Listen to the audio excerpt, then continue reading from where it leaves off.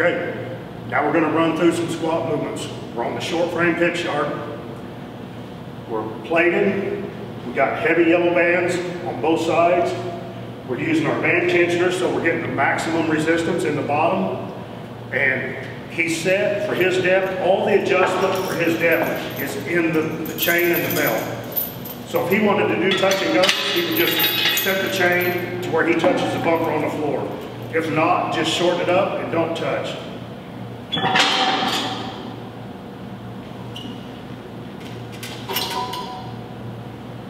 That's a perfect depth. Medium to close stance.